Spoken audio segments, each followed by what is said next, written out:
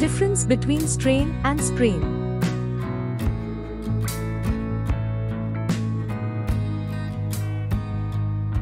When it comes to injuries, it can be difficult to tell the difference between a strain and a sprain. Both of these conditions involve damage to the ligaments, muscles, and tendons, but they differ in the way that the damage is caused.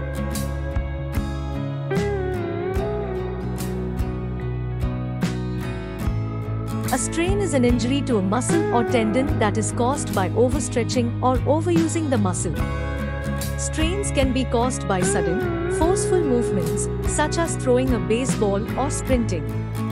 Symptoms of a strain include pain, swelling, and muscle spasms.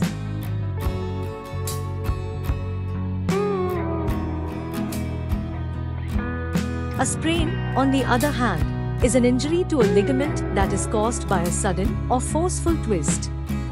This often happens when a joint is bent or stretched beyond its normal range of motion. Symptoms of a sprain include pain, swelling, bruising, and tenderness.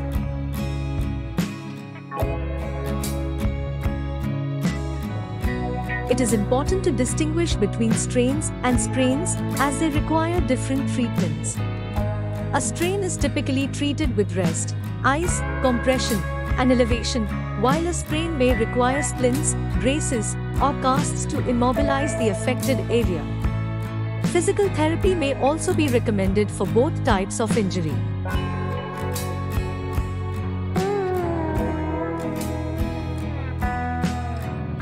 If you are experiencing any type of pain or discomfort in your muscles, tendons, or ligaments, it is important to visit your doctor to determine whether you have a strain or a sprain.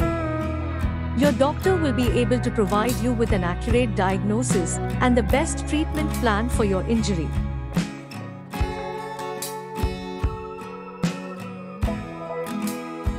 Thanks for watching.